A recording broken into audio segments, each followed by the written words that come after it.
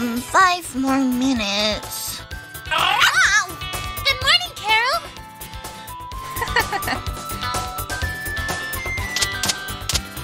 I was wondering when you'd be awake. You can blame Carol for that. She sleeps for like half a day. Totally worth it. Well, anyway, I got a call from that big panda guy I told you about. He's gonna help us. When is he coming? Actually, we have to go meet him. He'll be waiting for us north of here. Perfect. I fixed my radar last night so we can use it to find the meeting point. Great! Ready, girls? Aye, aye, Captain. To adventure! According to the radar, we seem to be at the right location. I think it's a little off. This way!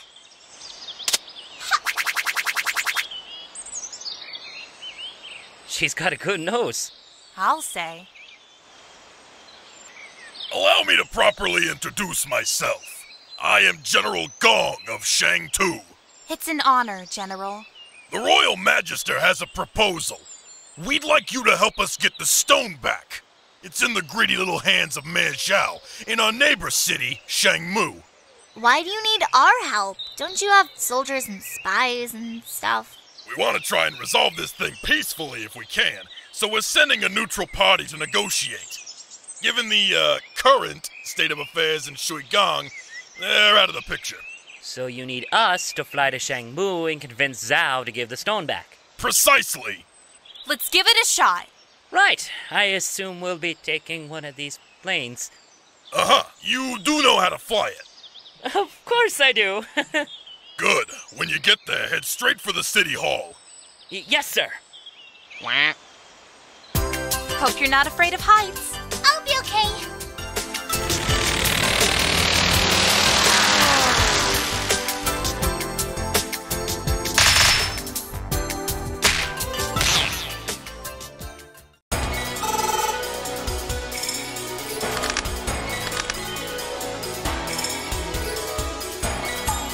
You just had to follow me here, didn't you? How did you know we were coming? You seemed pretty determined to get that stone back. So you're the thief Lilac was talking about. I've been called worse. Where is it? I've already finished the job. It's time for my brother to play his hand. Your brother? Prince Dale of Shwigon. Really? When he finds the man who murdered our father, there will be no mercy for the kingdom responsible. We know who's responsible. Nice try. Will you just hold on a minute and let us explain? What, so you can throw me off again with your lies? Thanks, but I've had enough. Everyone, split up! We'll cut him off with a huge shopping mall over there. Okay! Welcome to the lovely kingdom of Shang Mu, which is a giant metropolitan area, which explains why they actually need all that power. Yeah, I do hope that you're still with me, because those cutscenes, my goodness, I don't want to go there. Those cutscenes were quite long, weren't they? I think you will understand now what I meant by those cutscenes taking, ouch, the bane of everyone, traffic lights. Like, the cutscenes can take the pacing out of the game a bit, and that's unfortunate.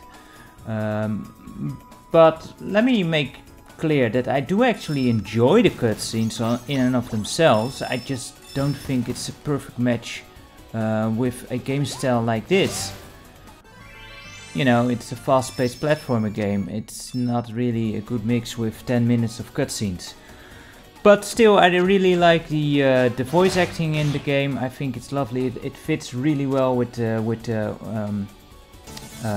style of the game. But yeah, we are now in Shang Mu, and this is governed by this dude over here, who is quite full of himself, Major Zhao. So this place is full with statues and propaganda posters for him, for his re-election, of course, because politicians got a politician, right? And yeah, these benches, yeah, the girls can actually sit on them. I love the little details like that developers put into this game. This level is really fun. It's quite full of a lot of different little mechanics to play around with, and it's just a lovely level here. And also, going from this point onwards, the bosses will really ramp up in quality as well, for the most part. And speaking of one, this is not one. This dude, he can't do anything to us. Yeah, you fire your laser all you want, dude, but we're invulnerable. But we'll be seeing him later. But yeah, the bosses will get much more involved and bigger in scope, and it's just really fun. And yeah, let's not actually get hit by the traffic lights again. So yeah, this is one of the cool levels as well. And we get to explore more of it. But there's this big dude over here. If you want to defeat him, he shoots out a little returning projectile. But there is a weak spot, as you saw. So if you hit that a couple of times, it'll go down very easy. But my advice is to just actually ignore these dudes altogether, because there is no real point in killing them, because you can just skip them as easy. But anyway, let's give it over to Carol, who can help us traverse the second part of this cool little stage here. First of all, we have a fire shield, and fire shields happen to protect you against fire. Works. And fire shields also have provide contact damage to enemies, so it's quite a bit of an offensive shield. Quite nice. And yeah, the fire does tend to be easier to recognize as a damage type. Something else that I forgot about this shield type, the wood shield, that I actually noticed as I was editing the previous video. And yeah, Carol can also sit on the benches, of course. But this shield type actually has another benefit in these blue gems. Because if you collect, I think 20, and that should, yeah, there we go, you actually get a free life petal. So this shield really helps you protect yourself more from, well, death, I guess. It just keeps you healthier for longer.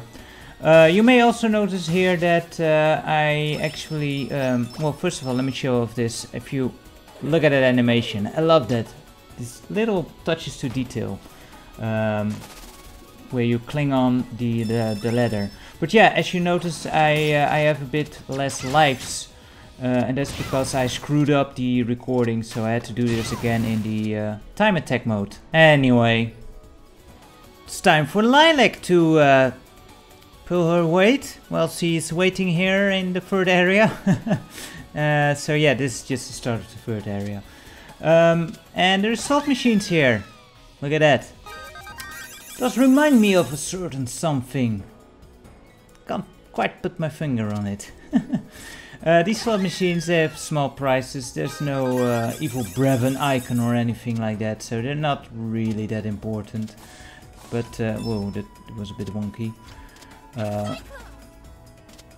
But yeah, they you know, they're a cool, another cool little mechanic here. But yeah, let's get Lilac in gear here, because it is Team Lilac after all. And whoa boy, the UFO dude is back again, and now we don't have a shield, so he's actually a bit of a threat, I suppose. And kinda makes you wonder, right? You've got Thor, who is a commander, so I would assume that he's an adult, but he's perfectly fine in the end. I mean, it took some convincing, but he's fine putting the kids at risk here. Here's a bit of a change, because as Carol and also Milla, although Milla will go through the top part here, you actually have to go down, but Lilac has an exclusive fight here. Hold it right there, you sparkly twit! What did you call me? You think you can just walk into this conflict, don't you? Well, I have news for you. This isn't your fight! It was the moment you brought it to our home world! So, the Duckman couldn't keep his mouth shut. Well, I hope he realizes that he just cost you your life! You'll have to take it first, Snake Man!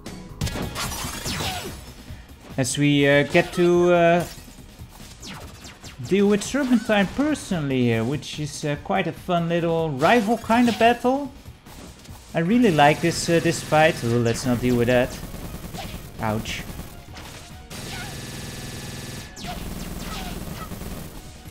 It's just a lot of fun. It's cool. And not too difficult, but yeah, you don't want this to happen. Enough of your kung fu tricks. Prepare for annihilation. Oh boy.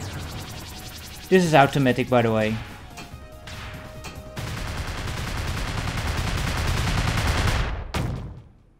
You had it coming, Snake Man. He sure did.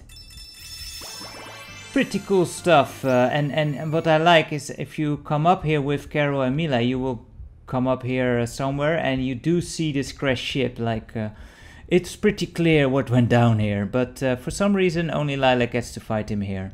Anyway, let's head into the mall.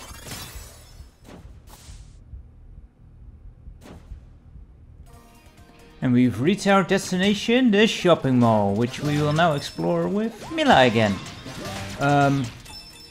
Did you, by the way, notice how the game handled that little encounter? How it kinda told a story without needing a cutscene. It was very well integrated, and yeah, you can actually go into the bathroom. Again, love those little touches. But yeah, that way where like the Serpentine encounter, it just feels so natural and it flows so well, and it really you get some comedy in there, you got some talking in there, and it just works. You get a lot of character from everyone involved, and that works much better for this type of game than the long drawn out cutscenes with a lot of things that are inconsequential, like talking about cooties. Also, girls can dance. Yeah. Again, lovely details. I also really love how they change up the environment, like quite considerably, even though it's still the same level. This is so much different from the other part of the level. And it keeps on introducing new little things to play around with. It's a lot of fun. These guys are not. They can be a bit of a nasty thing. And this looks very impractical. Also, do rest assured, like the scope of how cute. The scope of like the cutscenes, like we won't have any more slumber parties. Like it won't get as drawn out again, but and again, I don't actually mind it. It's just not a great fit for this type of game, and it's actually kind of funny because well, I'll skip that for the next part. Anyway, let's you can also go into the men's bathroom, which of course the men don't like. They kick you out. Kind of cool. But yeah, what was I trying to say before? Yeah, like it's kind of strange. Like in the cutscene about cooties, it's a exclusive cutscene for Milla, and actually let me show you this. There's a secret notation here, and let me see if I can actually pull it off. But yeah, it's actually, it only displays there in Milla's story, even though Carol is the one who's talking about the cooties. But yeah, just again to make Milla extra cute, I guess.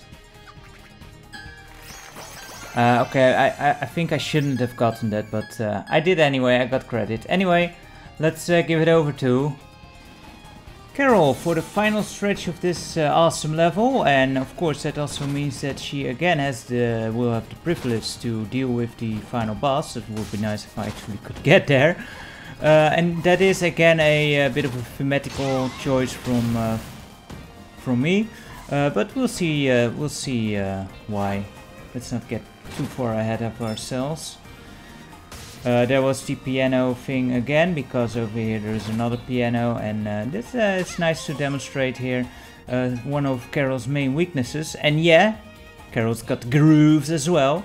But yeah, unlike the other two, Carol does not have as much way to deal with airborne enemies. So, for example, she can't really reach the 8th note here. That's all she can really muster. Now, it's possible with the bike, but you won't always have the bike as an option. So yeah, especially bosses or enemies that that require some airtime. Yeah, Carol will have a bit harder time with those. But that won't be a problem with this boss, so shouldn't be too much of a problem. This is a metal shield. I don't think we've come across that one yet. Metal shields protect you against spikes, which is very handy, and it also of course protects you against a certain type of attack, although I don't know which one. And these patches are also kind of interesting. They are kind of rare in the game, and the game never really makes it very clear. But Milla can actually dig up in these dig stuff up from these patches of dirt, and sometimes there's power-ups in there, especially when you're close to a boss fight. There tends to be a shield under there, which can be handy in a pinch. Anyway, over here we have a mini boss, and this dude, if you're not playing the third bit as Lilac as we did, and who faced Serpentine, you will actually face this guy in a arena below that area as either Carol or Milla.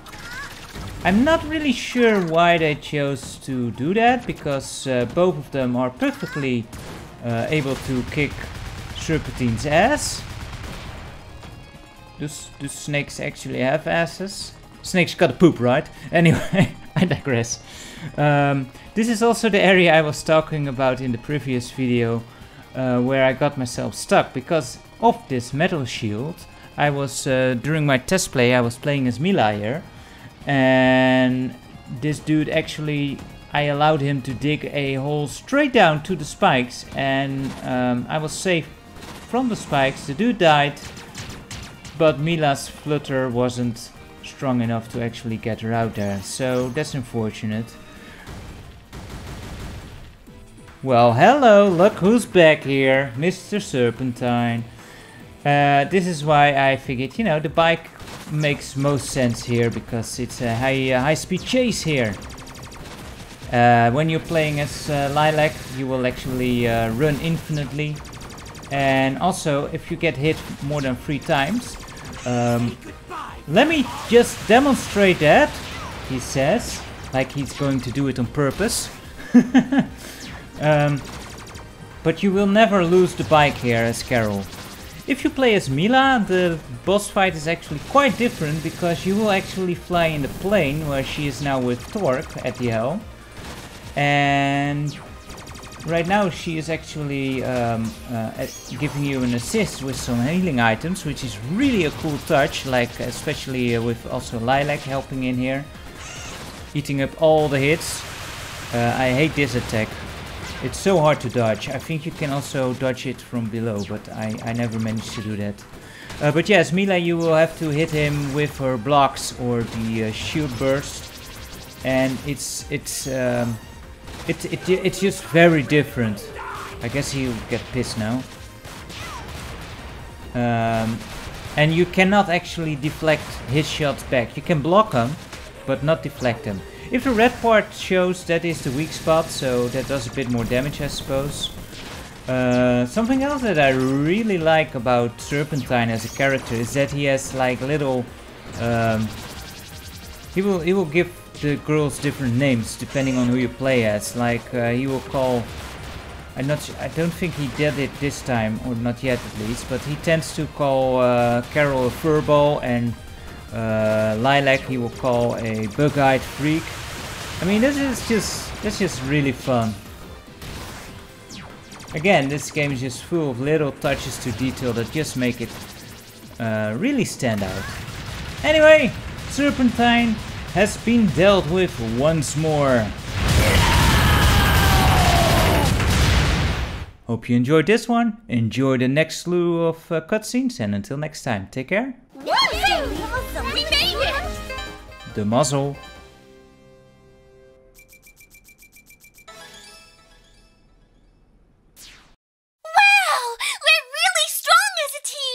That was totally awesome. Did you see that? You were like, take that. And I was like, pow, pow. Yeah!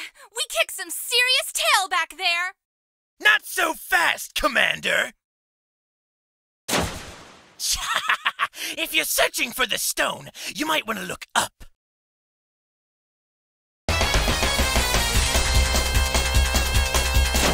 Enjoy your victory! Stop!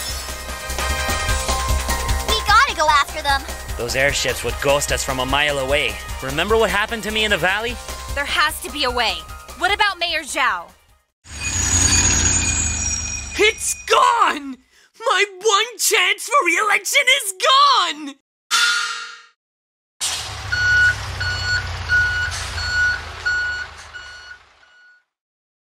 You! Over there! He's royalty? You have to bow! Oh! Very good. Rise. Were you the ones who disposed of this wretched mechanical beast? You bet we are. Glorious! As a token of my appreciation, I offer each of you free reign over Zhao's shopping paradise. With this coupon, for 5% off selected brands. Aw, what the heck. Why don't I just invite you over to dinner? My treat. You mean a royal feast? I am pretty hungry. What about the stone? That scoundrel prince took it from me! I won't even be able to chase him until my ships are repaired! Well, Mayor Zhao, we would be honored to be your guest this evening. Follow me, then. I shall drown your sorrows in delicious chow mein. Don't worry about taking turns. I'm sure you must be hungry. So have at it! Sushi! Me too! So, what's that giant head on the wall over there? That's the pride of my collection. An ancient statue modeled after the dragons of the before time. What's special about them compared to, you know, someone like Lilac? What's special? Ha! Did you come from another planet or something? Sorry. Long ago, a magnificent creature soared across Avalis in a ball of fire. When it landed, our ancestors were so captivated by its power and beauty that they built 3 kingdoms in its honor. Shang Mu, Shang Tu, and Shui Gong? Bingo! And when the cities were built, the dragon transformed into the legendary kingdom stone we know and love today. The same stone that was heartlessly yanked away from me. You took it first. Carol, manners. Sorry. Why did you take it? Why now? Shang Mu is on the brink of an energy crisis. With the stone in our hands, we could have solved it overnight. Well, that worked out well. I don't think this energy crisis of yours is an accident. I think it's deliberate, and I think we know who is responsible.